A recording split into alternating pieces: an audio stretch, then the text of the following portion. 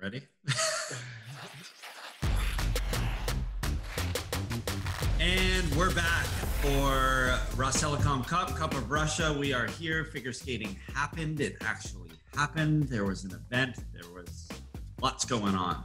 Yeah, an actual kind of international event too. This wasn't actually all Russia, although it still was very much the Russia show. The Empress strikes back. Tuktamysheva is at the top of the podium amongst the ladies in Russia.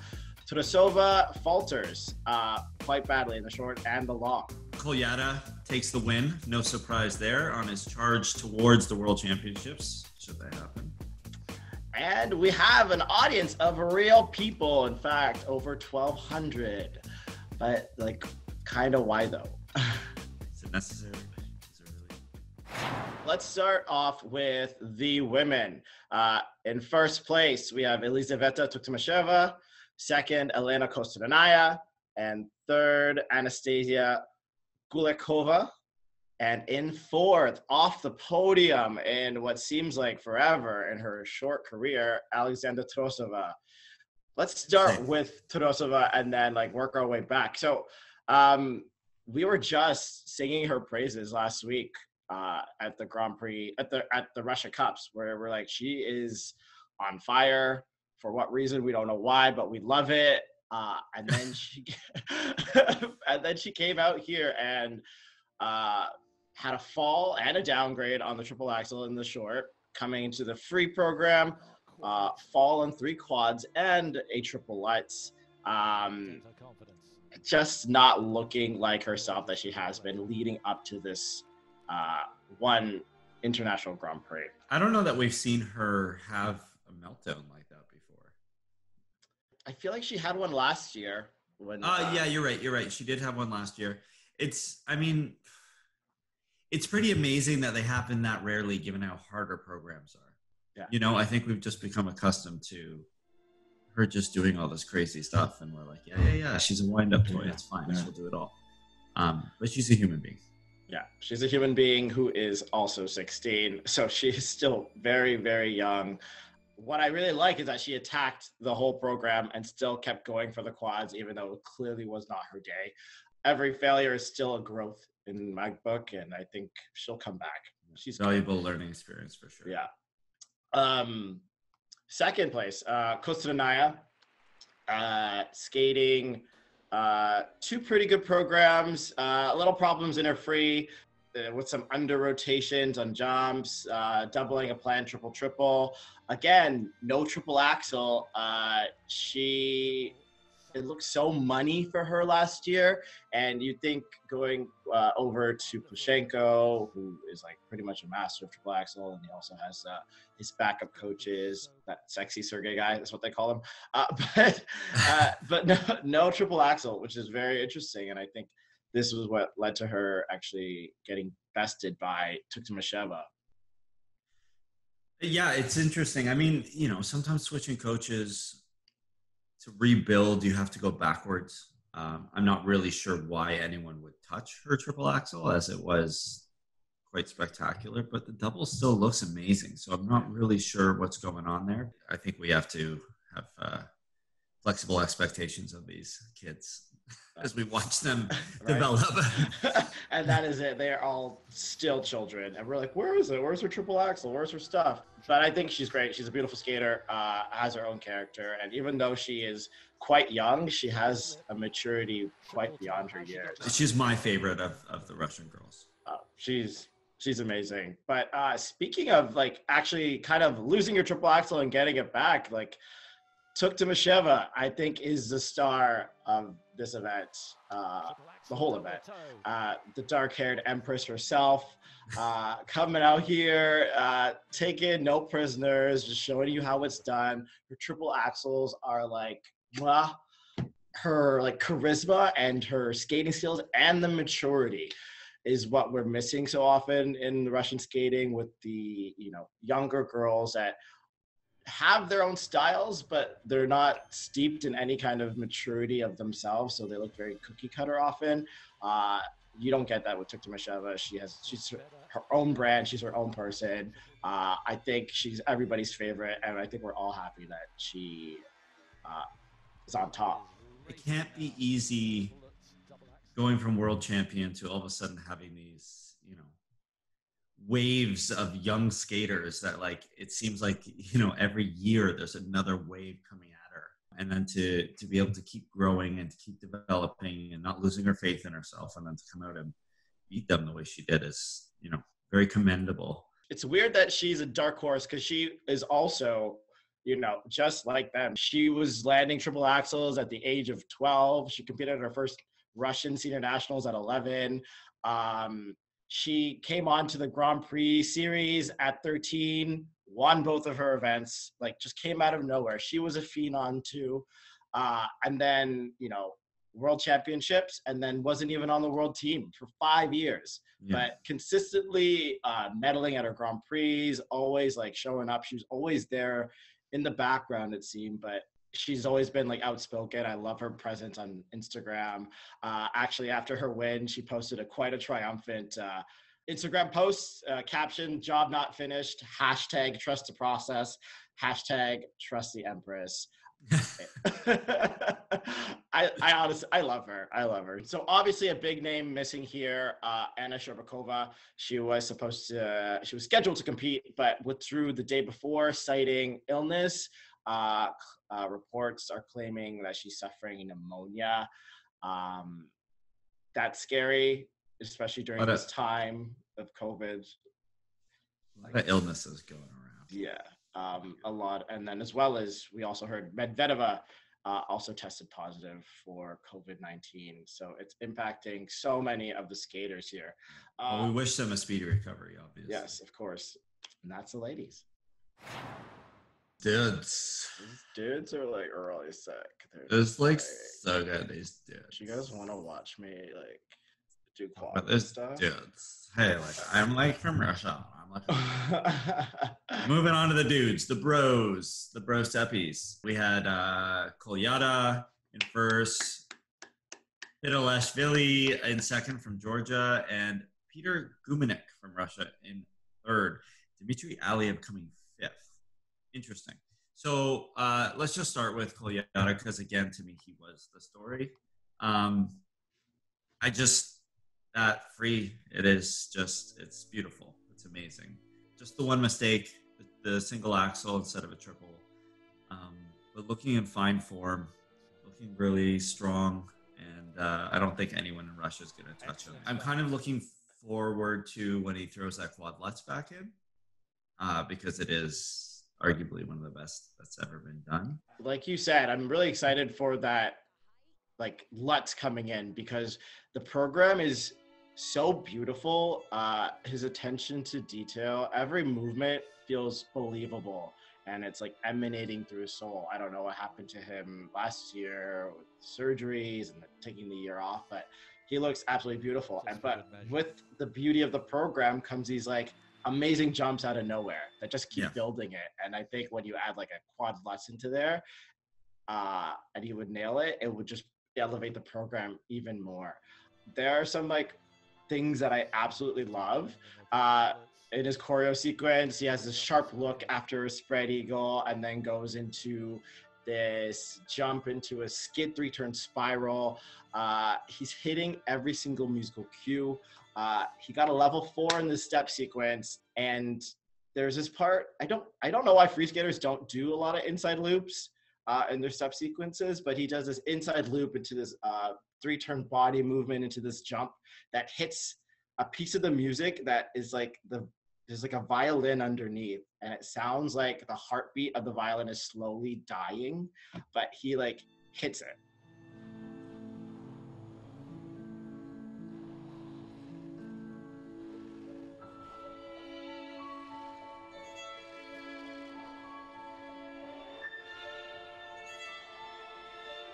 Every time he does, it's like, right here. I loved everything about it. Big shout out to Ilya Averbuk, former world champion ice dancer for Russia. That program he created was beautiful. He looked like he was going to cry actually a little bit, because I did. I really don't even want to talk about the other men. It's spectacular. I just don't understand why in today's world, with the amount of music we have, that these skaters are skating to the same things that have been skated to so many times, you know? Like, I get there are classics. I get there's a look, there's a style, but there is so, even classical music, there's modern classical music that's good.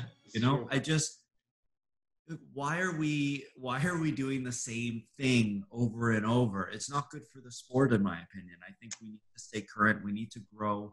We need to honor the you know the beauty of these iconic programs that were done to these iconic pieces of music, and not dilute them by just like 500 people skating the same piece every year. It's just, I know this is a bit of a rant, and I am a big fan of Russian skating. I don't understand why we are still doing the same over and over and over. And it just seems to be like almost the entire event. It's because Andrew Lloyd Webber drops bars, bro. Like Prokofiev is that ish. Like he's like, we just love to stay there. But I agree. I agree. Like, I mean, I'm down for Christine shacking up with the man she met in the catacombs of a French theater. I'm tired of hearing it too. If a strange man in a half mask tells you to like come sing for him, like I don't like. Look at yourself, look at your choices. And same with you, figure skating. Look at yourself, look at your choices. Let's choose different music. You are not chained to the Phantom of the Opera. No. That's my rant. That's my rant. All in all, strong skating, good event. Duly noted. Get some new music. All right, hopping on to the pairs. In first place, Boykova and Kozlovsky. Second place, Machina and Galyamov. And third place, Penefilova and Rilov. And so we'll start at the top. Boykova and Kozlovsky, they skated well. They seem to be consistent and smooth, and they're doing what they do. They've improved since last season. I'm less like, oh, here's another team just doing lots of tricks and not skating. They're skating fast. They don't look at each other, really. Like, it's kind of cold. And I know I've said this. I think they did a great job. I think they have great qualities. It's just, for me, it's always like a little half-baked artistically.